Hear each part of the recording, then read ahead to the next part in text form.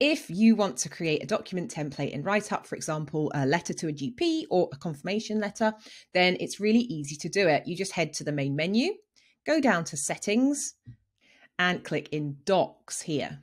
Now you can see I've already got a few templates set up, but if you want to set up a new one, just click on Create New Template. Fill in the name and the description of the form if you want to do that, and then you're ready to start populating the template of your document. The easiest thing to do with a document template is to use the Variables tab.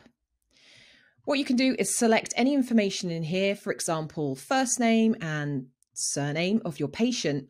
And then once you create a document for whichever patient is active at the time, it will auto populate with that info. So if I was to create a document for John Adams, these would say John Adams here. Once you've completed the template with everything that you want to include in there, you just need to click on Save.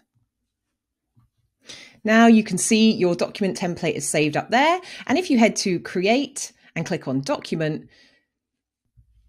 that template is then available for you to use with your patients.